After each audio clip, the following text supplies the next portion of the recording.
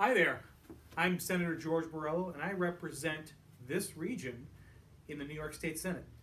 I'm happy to be here today to talk to you and actually read a book to you because this is National Agricultural Week. And I'd just like to say thank you for those of you, many of you who may be farmers, live on farms. Thank you very much. You do an important task. You provide food for all of us. Livingston County and the surrounding area is a very important part of our system because there are many, many farms here. In fact, agriculture is one of the top industries in our state and right here in the region and in my Senate district. So thank you all for those of you that are part of our farming community. So I'd like to read to you this book today. It's called Right This Very Minute. It's by Liesl Delfsen. And it's talking about the importance of farming to our everyday lives. So we'll start it off.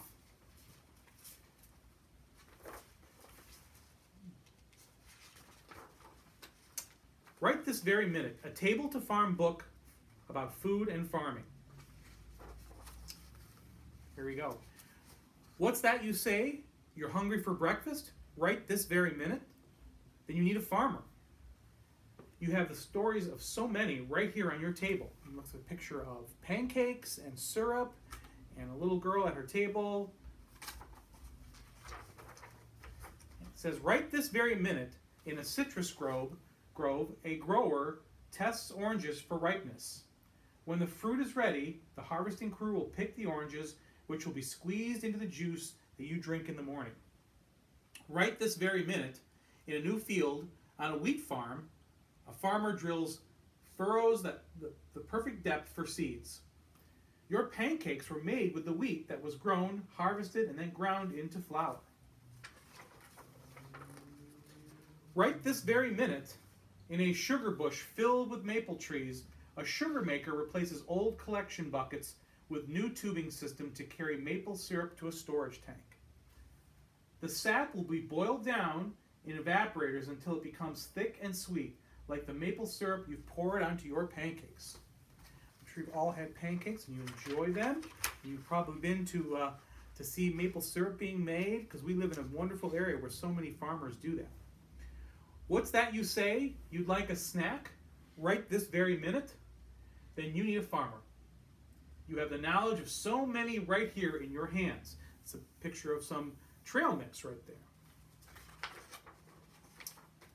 Right this very minute, as the sun sets on a cranberry marsh, a grower starts protecting the crop from frost. The grower will be up all night checking the sprinklers that keep the plants from freezing. Also, cranberries can become a part of your trail mix. Right this very minute, on a southern farm, a peanut farmer installs soil sensors to make sure the fields aren't too wet or too dry.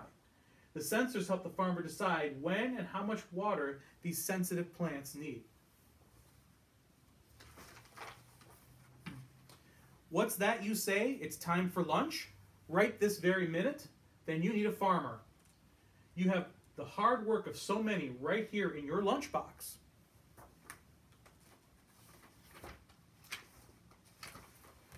Right this very minute, a dairy farmer tends to the cows. The cheese in your sandwich was made from milk cows that must be milked at least twice every day, whether it's a weekday, a Saturday, a birthday, or a holiday. Right this very minute, farmers till and test the soil for nutrients to make sure it's healthy before planting seeds that will grow into long, crunchy carrots.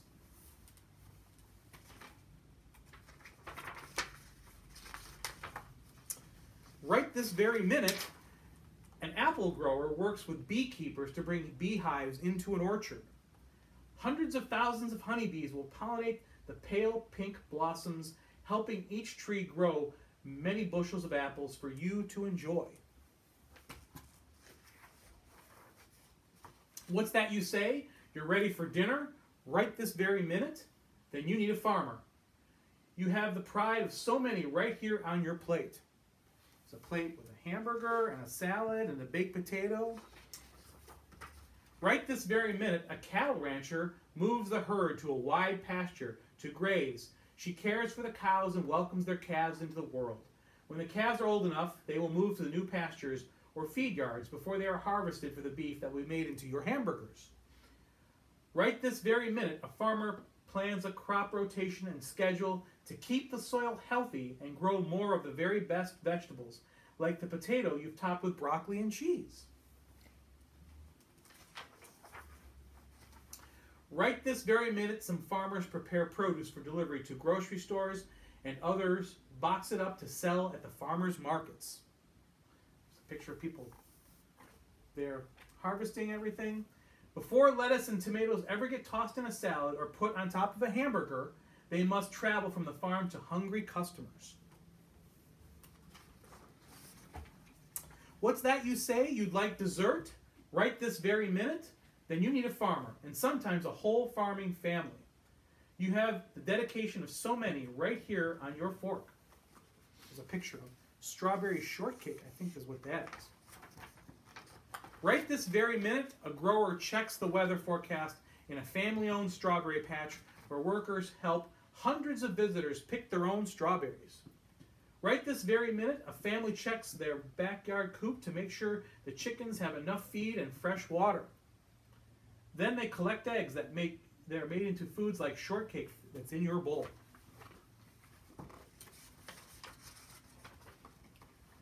What's that you say? You want to grow your own food right this very minute?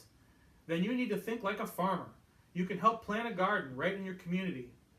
Right this very minute, you and your friends, family, and neighbors can work together to choose which crops to grow in your gardens. In a few months, you will enjoy healthy snacks and meals made with the fruits and vegetables you harvest yourselves.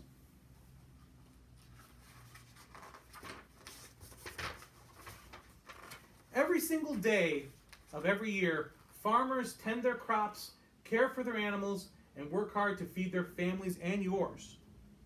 Next time you eat your breakfast, snack, lunch, dinner, or dessert, remember that somewhere, right this very minute, there's a farmer to thank for your delicious food.